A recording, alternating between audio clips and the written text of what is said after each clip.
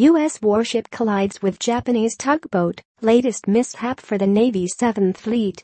A U.S. warship collided with a Japanese commercial tugboat in Japan's Sagami Bay on Saturday, marking the 5th time this year that a ship in the U.S. Navy's 7th Fleet in the Pacific has been involved in a crash.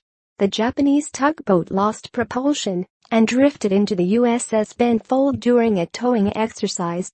The U.S. guided missile destroyer sustained minimal damage, and there were no reported injuries on either vessel, according to a press release from the U.S. Navy's 7th Fleet.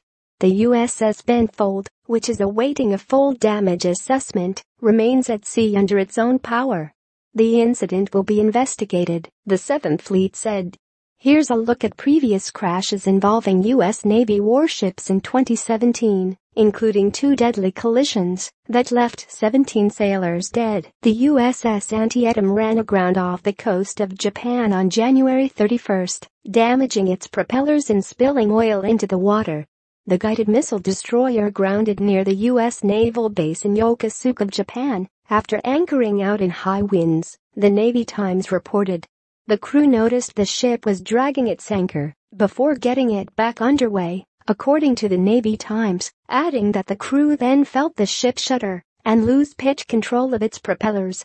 About 1,100 gallons of oil were dumped into the Tokyo Bay, the Navy Times reported. No one was injured. A Navy investigation revealed that the former Captain Joseph Carrion of the USS Antietam was ultimately responsible for the ship's running aground, causing an estimated $4.2 million in damage, according to Stars and Stripes.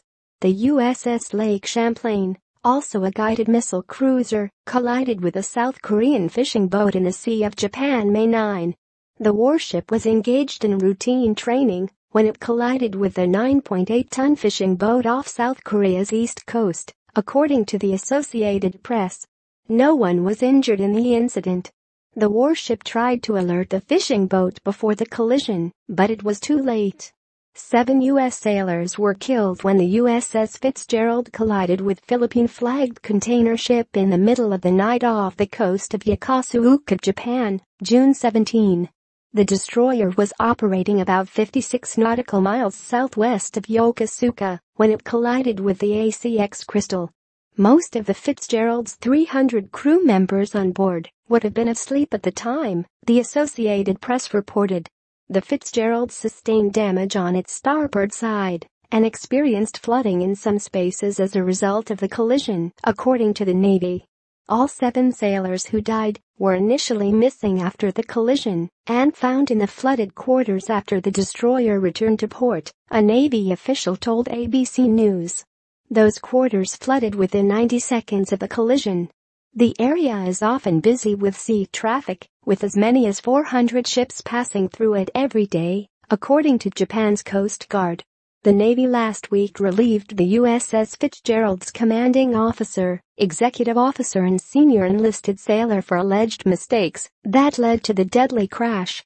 10 U.S. sailors were killed when the USS John S. McCain, named after the father and grandfather of Vietnam War hero Senator John S. McCain, 3R Arizona, collided with commercial vessel Alnick MC in waters east of Singapore on August 21, according to the Navy.